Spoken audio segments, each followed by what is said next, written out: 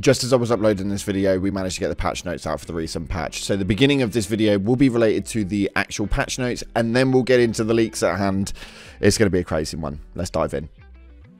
Okay then, Helldivers, loads of news to go through this morning, as overnight there has been so many files dove into from the 22,000 files that were found just the other day.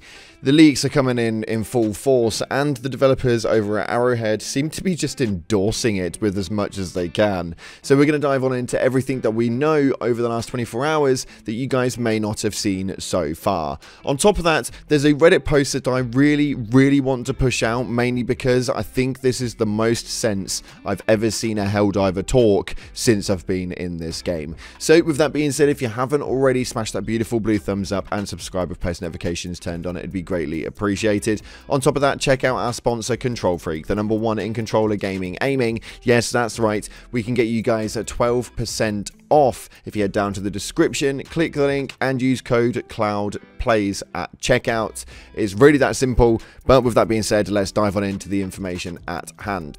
Literally just as I was uploading this video to YouTube, we had a post announcement for patch updates going live in Helldivers today. So they've issued a patch for players that addresses enemy spawn rates, UI fixes and general stability, and the patch notes for this one are absolutely huge. So before we get into today's video, we're going to give you guys the new patch info that we've got at hand, including the balancing for enemies. We've also got gameplay fixes and normal fixes with a load of known issues. But for right now, we have got this right here. For the balancing, we've got the amount of heavily armored targets that spawn on higher difficulties, especially for Terminites, have been a big discussion point online and internally. The intent for this for groups to have to bring some from a anti-tank capability, but not to the degree previously needed. To that end, we have reduced the spawn rates of chargers and bio titans on difficulty 7 and up. In addition, we have reduced the risk of spawn spikes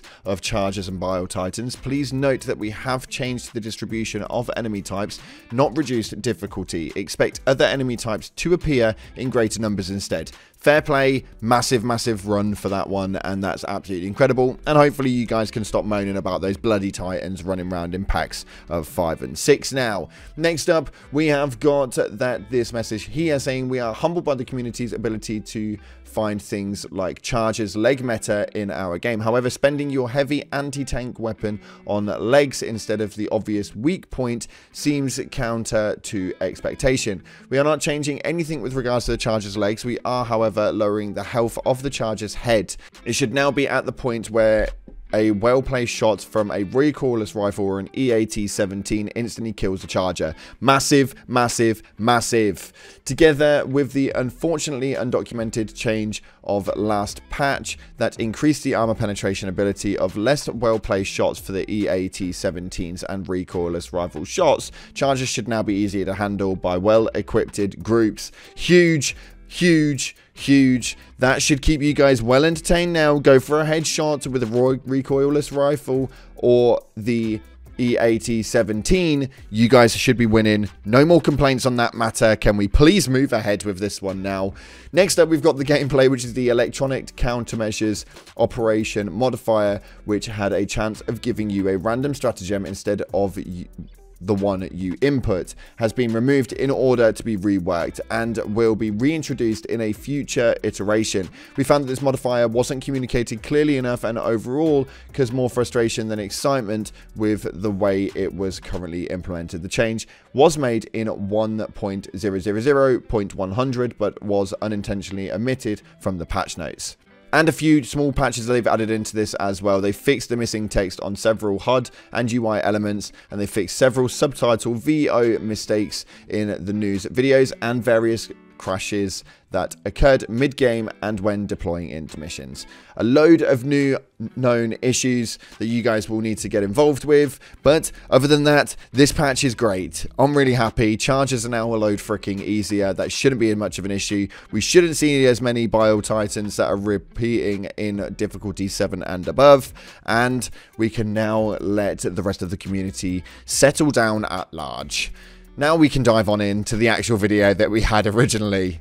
Hopefully you guys enjoy. Sorry for the really long one. This one came up last minute. So, like we stated a few days ago, there were 22,000 files, including audio files, that were found inside of the game with regards to all new stuff related to the Illuminate and or more things to come, weapons and stratagem wise. It's been absolutely crazy. In the last 24 hours, we've had a release of loads of stuff. Now, this is a pre-warning. There is some spoilers in here that you guys may not want to know. If you don't want to know it, this is not going to be the video for you. You want to make sure that you stay tuned for future uploads going up later tonight.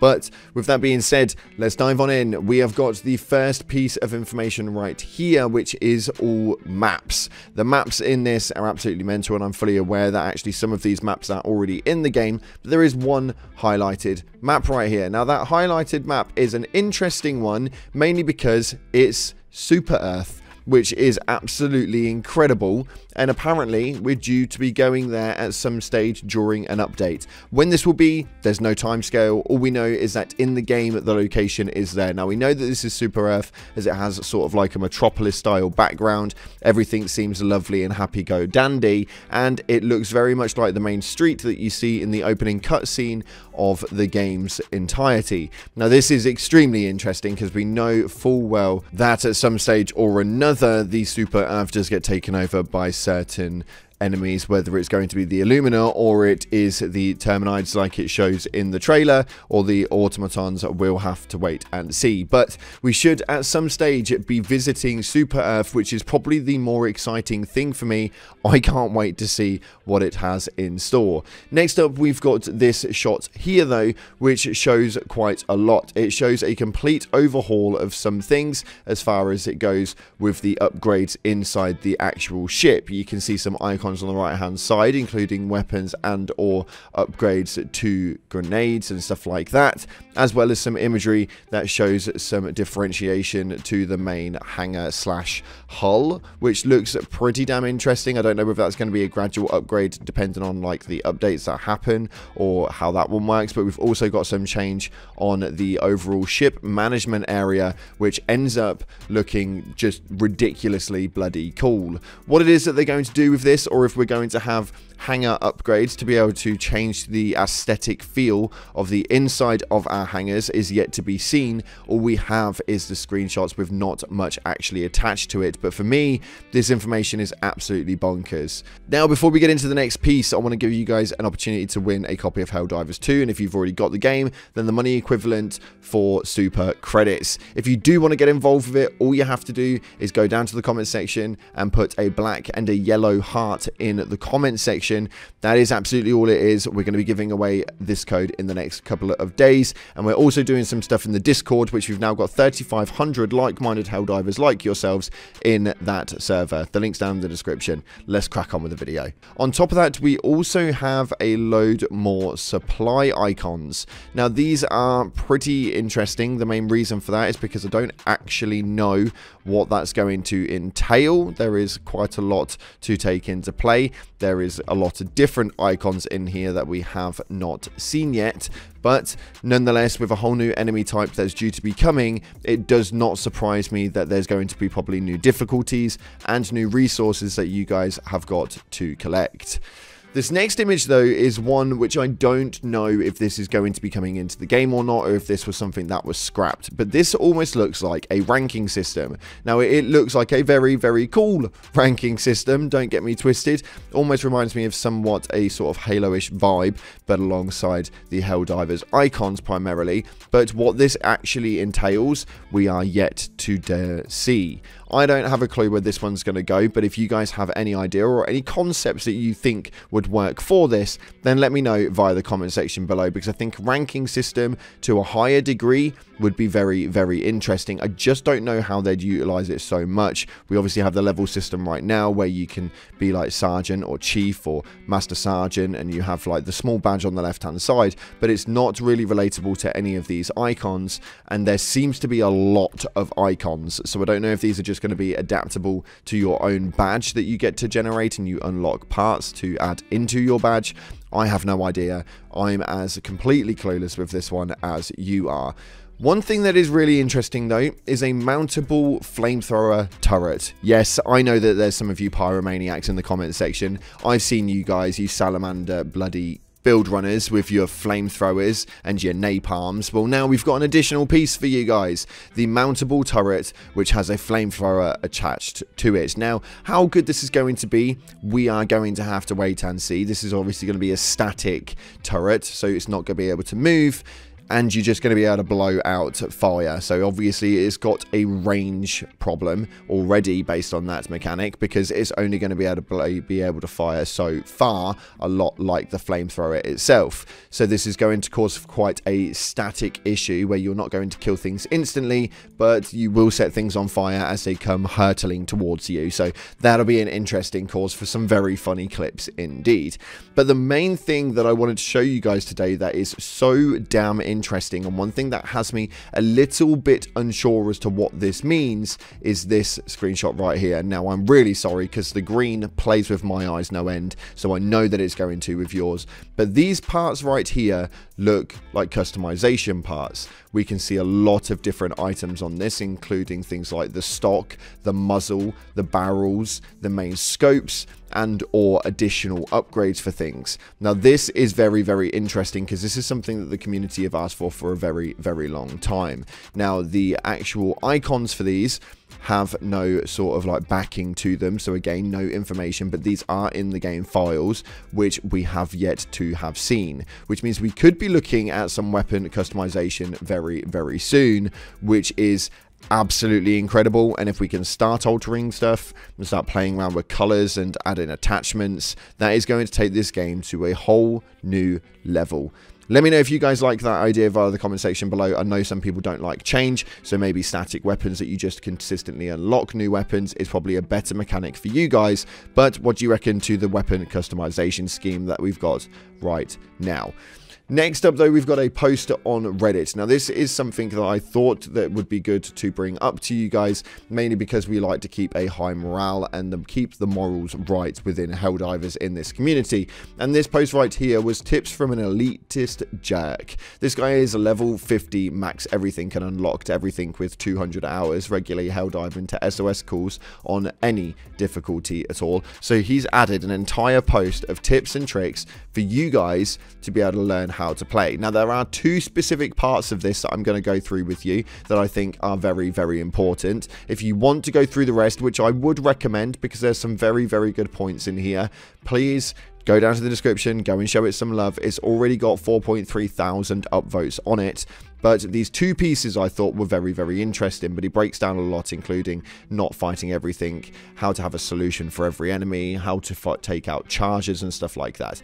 But the one piece in here was ignore the YouTube meta. People seem to fall into this trap where they watch a video that they think they have to use this loadout to complete the mission, and this is just false. There are many loadout options and no one size fits all. Each mission has different objectives, and you should be planning your loadout based on the mission.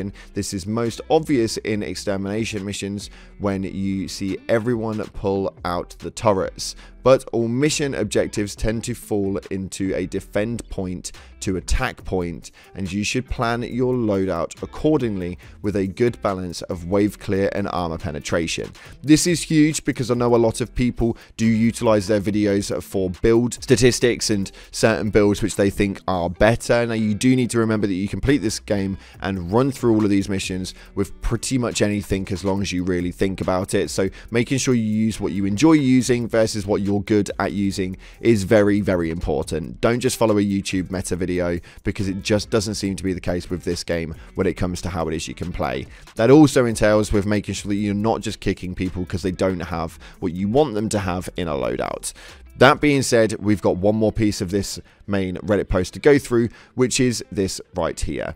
If you find yourself surrounded, you already messed up. I see lots of posts of people complaining about fighting 6+ Titans, Chargers, Hulks, and tanks, and if you find yourself in that situation, you already messed up through his steps of 1 to 4.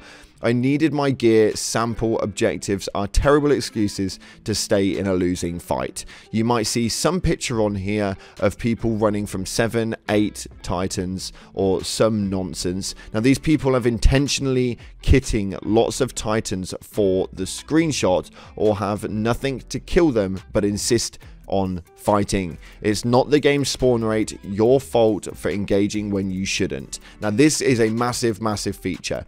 This is something that I really want to stress out, because we've seen and shown on this channel some images and clips of people running from 7, 8 titans. They don't lay out that way. If they are that way, then it means that the player has generally made that the case. So please don't just automatically hate on the spawn rates for this thing. This guy has literally run through everything. He is easily 5 times as good as this game than what I am, and has a lot more time to obviously go through it. He's knowing what he's talking about, and this for me is a really key feature.